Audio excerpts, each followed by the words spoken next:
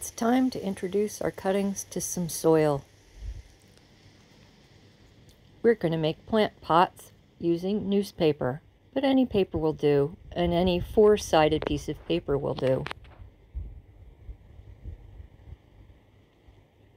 So here's a piece of newspaper. You want to orient it so the short end is at the top and the long end is along the sides, and fold it in half. Oh, here we have the loose end is at the top and the fold is at the bottom. You're going to fold it in half again, make a crease. Like that. And open it up and see there's a crease in the middle. You're going to take the corners and fold them into the center. Fold the triangle into the center.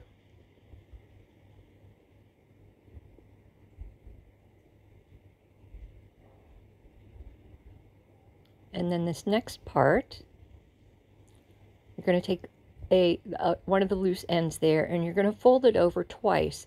This ends up being the edge of your pot, but for the moment we're making a little lip on this side. So you're going to fold it over twice, just like that. Crease it. And you're going to flip this whole piece over. And you're going to take either end and fold it into the center, to that center crease.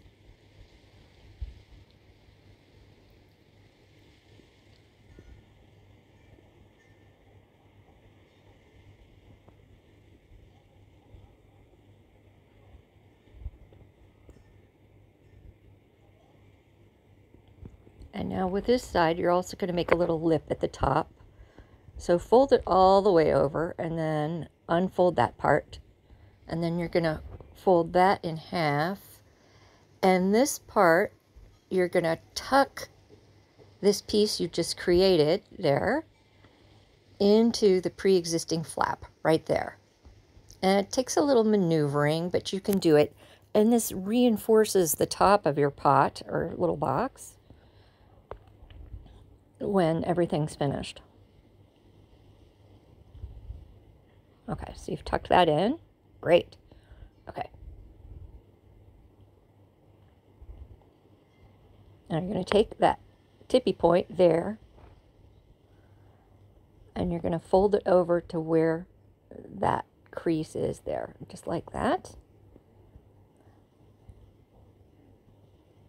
And the part that the bottom hand is doing, that's the more important part, to crease hard.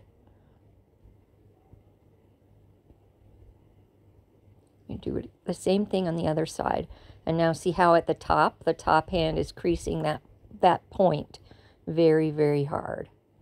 That's going to be the bottom of your box. Now this is the tricky part. Okay, so do that. And you see the point at the bottom? You're going to turn it around until you find there's going to be a natural fold. That point is going to find its natural fold. There we go. And there's the bottom of your box. Look at that. You just sort of push it onto the flat surface and you've got your box. Because we've used newspaper in this particular project, when you put your cutting in there in the soil, you can plant this directly into the ground and it will biodegrade. So, to quote Alan Titchmarch, enjoy your garden.